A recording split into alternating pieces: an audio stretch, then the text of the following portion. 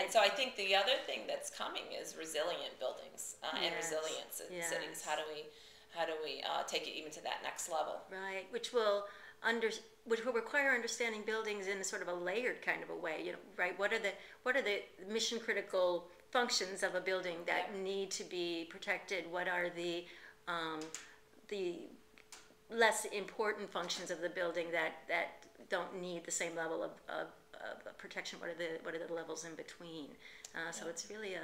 And what will make that building work? You know, what will make that building perform well today, and what will that building need in order to perform well in 10, 20, 30 years, I guess. You know, what are we building for the future? So the other thing that's important is flexibility.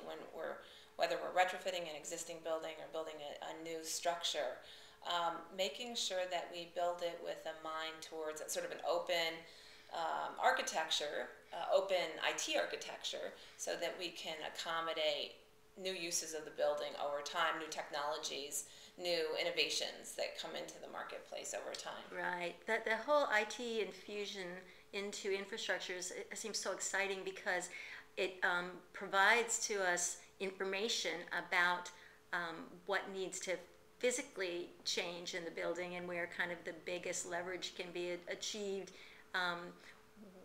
in a relatively low cost way to add that IT, and then to be able to spend the other money in the best way.